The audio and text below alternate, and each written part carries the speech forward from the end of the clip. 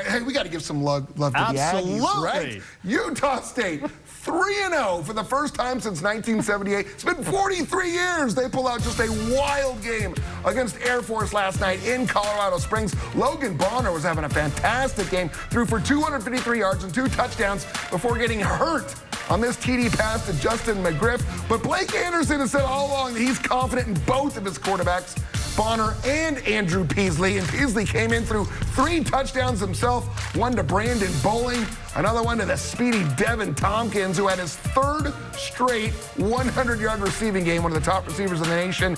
Utah State racked up 628 yards of total offense. That's big. They scored 7 touchdowns. The last one coming on the 61-yard run by Calvin Tyler Jr., who had 132 yards rushing. Aggies erased a double-digit deficit for the 3rd straight game. They win at 49-45. Wes, this team is 3-0. It is time to get excited in Logan. How cool, especially when you consider what happened with the Aggies last year and how bad of a season it was with all the turmoil, everything that happened, and to come back this year with a brand new head coach, Blake Anderson. They're playing an up-tempo offense without his guys. I mean, he hasn't recruited his guys yet that he wants in that system. Well, Logan Bonner's one of his guys from Arkansas State. But to do what he's doing up there now, and this team has come back from double-digit deficits in all 3 games. That's crazy. And come back and won them all. It's impressive. Just shows the resiliency that he has installed. That's Bonner going down, and Peasley came back. He threw that touchdown pass, but it was out, and then he came back in. But Peasley, while he was in there, threw a couple of touchdowns. Utah State was down by 11 points a couple of times and just kept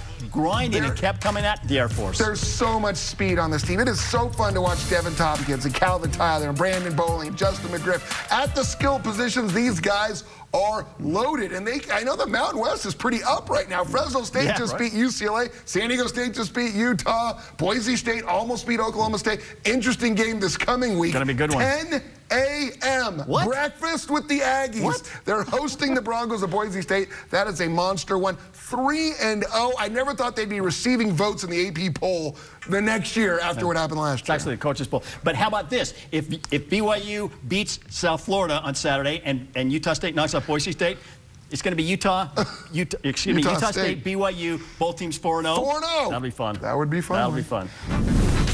We did feel like we could match scores with them. I didn't expect the game to be near the high-scoring game that it ended up being, but we did enough defensively. You know, we did enough to get the stop and put our offense in a position to go down and win it. And man, it was, just huge play late to get ourselves in a position where we could hold it off.